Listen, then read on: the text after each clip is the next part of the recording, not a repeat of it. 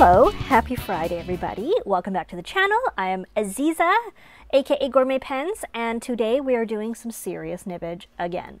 So if you saw last week's video, I did my video on the Opus Cineris Harmonic nib, the gold one, and I alluded to the silver one. And what we're going to do today is the silver one. So there's really nothing to talk about in terms of a pen body, because this one I picked up at the DC Pen Show from Anabelle, but I got this one, I mean, she was selling them just as the nib. So there's a few differences between the gold one and the silver one. I'm really going to focus on the silver one, but let me just talk about it for a little bit. So what is the Harmonic nib? If you missed last week's video, I would say pause this one, go watch that video, and that's my visual cue for myself to remind myself to put in the card to remind you to go watch the video. So hopefully I remember, and hopefully I'm not just waving at this for nothing. So go watch the video. These are handmade nibs. The first batch that Anabelle made for sale is, or was, the gold Harmonic. And these are 14 karat gold. They have ebonite feeds, and what she did was when she sold the first batch of 10, she purchased materials and equipment to do engraving, and she practiced, and in 2 weeks or something crazy, she made more nibs to bring to the DC show. So the nibs that she made was the silver one, and it's hand engraved, and it's stunning. So I requested on my gold one a round double broad tipping, so she ground it for that. The silver ones are standard. They were cursive italics, or are cursive italics, and okay, so I'm just like blown away by this. So first of all, let me move my camera because I can't see what I'm doing. First of all, this is a handmade silver nib. Okay, so handmade. You can see the engraving. I will put in a lot of close-ups because I have some really nice shots where you can really see it. So you can see where she has hand engraved it, and it is a double layer nib, and the grind is cursive italic. Superb, beautiful grind. So I'm definitely drying out the nib right now, but that's fine. It's okay. It is a beautiful writer, and the feel of a silver nib compared to the gold is totally different. It's quite soft. So if you are someone who's looking for one of these, I would say make sure you don't write with a heavy hand, because you do not want to damage your nib. But let's write. Okay, so let's just write. So what we have here is the Opus Cineris. I rotate ever so slightly when I'm handwriting, so you might see, so instead of writing like this, I write like this, which is a really small difference. Oh, I definitely dried out the nib. This is not a nib that skips. It is exceptional. It's skipping right now because I dried it out, and my paper is probably greasy. Anyway, that's fine. So this is the Harmonic. It's an exceptional cursive italic. This is the silver. It is hand hammered.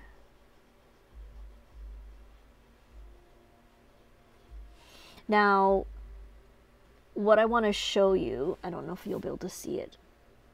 It does give a little, so it does yield ever so slightly. And what that means is it feels like a tooth that is slightly wiggly. It's interesting. So with a very gentle touch of pressure, you get a bit of a wetter line.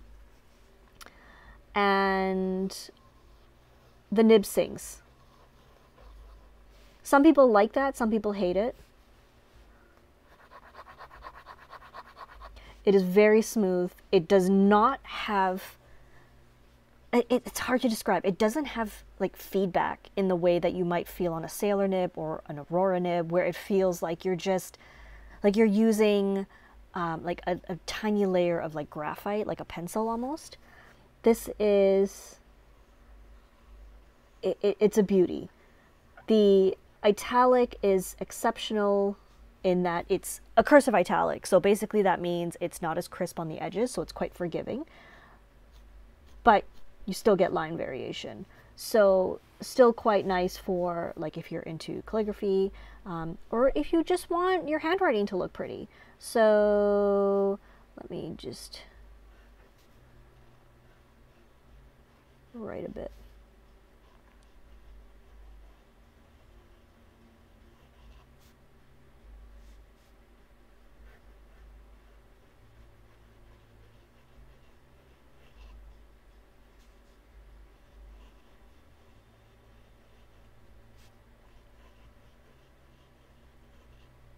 So with basically no effort, you can have handwriting with added flair, which is lovely. The softness of the nib, not flex, gives you that really nice inky shading, especially with inks that shade well. So gaze at the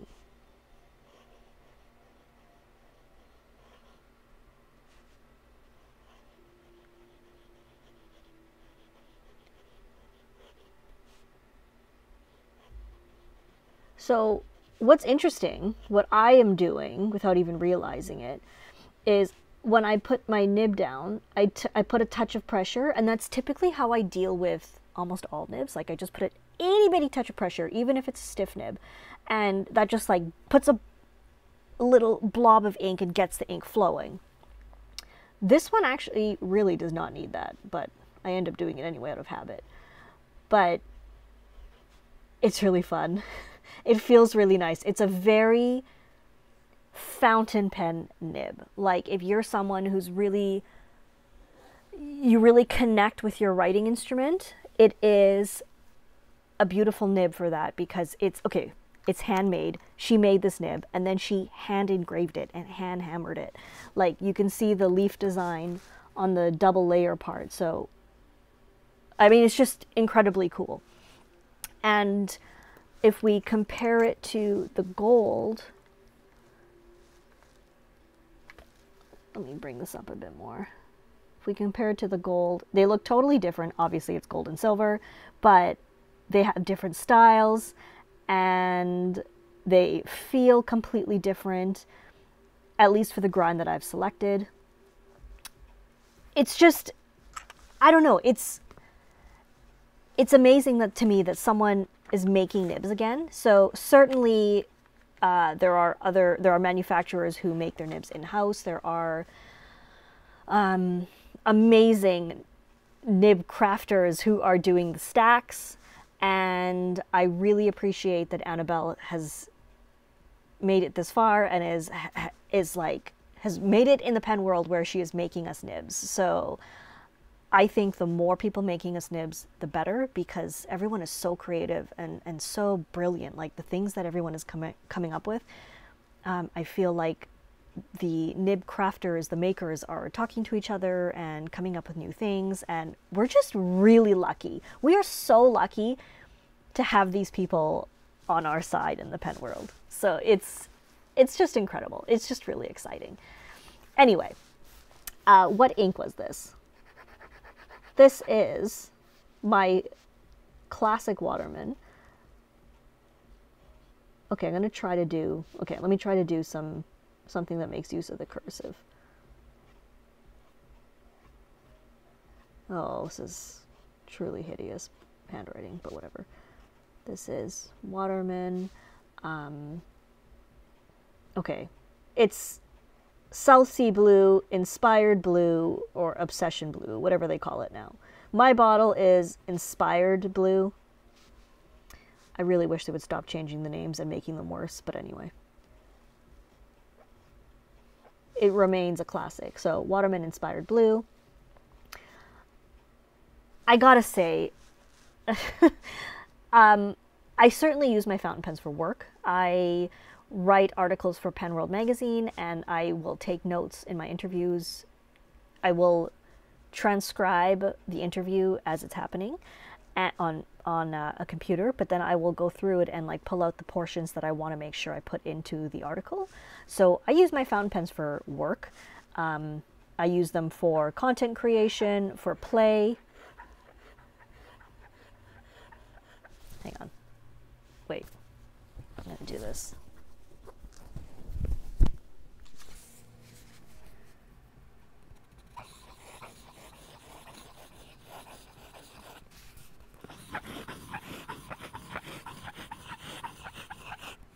So some people really hate that. What that is the nib is slightly rotated. It's just really cool. It's so cool to investigate the sweet spot and explore what the nib can do. And you can do that with all nibs, but it's way more special when it's a nib that has been handmade. So anyway, let me put this back in place. Hi, Mom. This is what I do for a living. Anyway, just kidding. There we go. It's incredibly cool.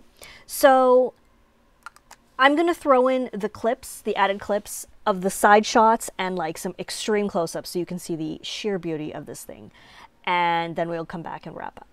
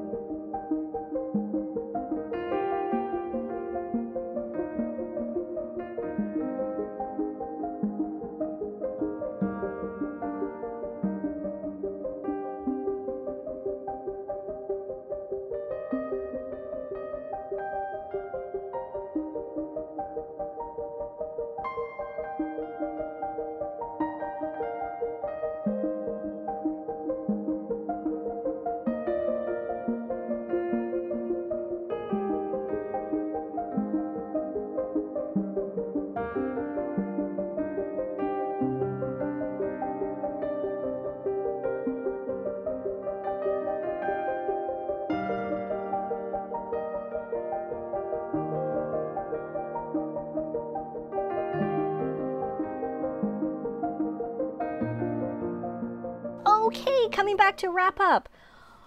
Wow, mind-blowing. Anabelle, Sophie Hiller, Opus Cineris, thank you for being in the pen world, and thank you for creating such incredibly cool nibs. And I'm so honored that I get to own the gold harmonic and the silver harmonic, which is truly epic.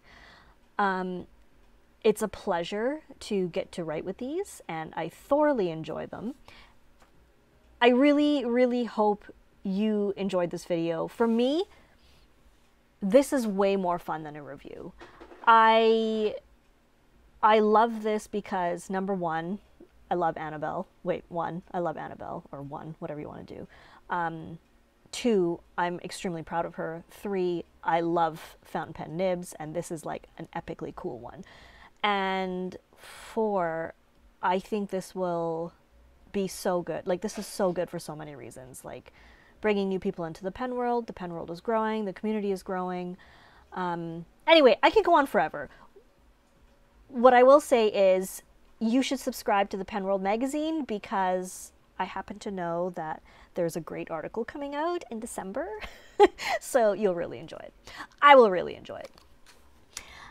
Anywhoots, thank you all. Thank you for watching. Thank you for always supporting me. Thank you for your lovely, kind comments and feedback for Anabelle. I did share it with her, and I know she was reading through the comments. Feel free to do it again. I think she would love that. And if you enjoyed, please like, share, you know the deal, subscribe. It helps me out a lot, and I really appreciate it because it makes me feel nice. So, and I'm glad to know that you're enjoying. So it helps everyone. It's like a win-win. So any hoots, I will stop rambling now because I actually want to just go play with my nibs in private, off the camera. As such, take care, everybody. I hope you have a lovely weekend or whatever it may be when you're watching this, and we'll see you for the next video.